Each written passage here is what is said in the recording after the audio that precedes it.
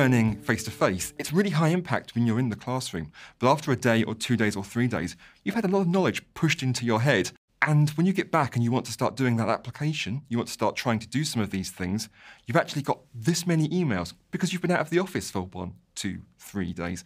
And all of the good intentions you've made, all that action planning you've done about how you're going to bring this learning to life, that goes out of the window when you see that email inbox shouting at you. With virtual learning, you can really take control of the learning itself, build it into the regular rhythm of work, and make sure that when you're doing the practice, a well-designed virtual program will ensure that those practice activities are things you were going to be doing anyway. There were difficult conversations you were going to have. They were a negotiation you were going to have. It's just this way you'll be doing it with a different framework, doing it in a slightly different way, and building in some time afterwards to reflect. How did that go? What could I have done differently?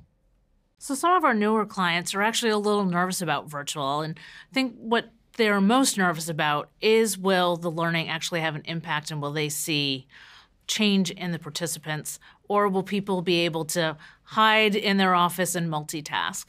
But I think what we are very conscious about doing is you can't hide in the corner. We have very interactive sessions, and I think one of the things that has surprised most of my clients is that even though the cohort is virtual and they may sit thousands of miles or thousands of kilometers apart, they actually do create a cohort identity.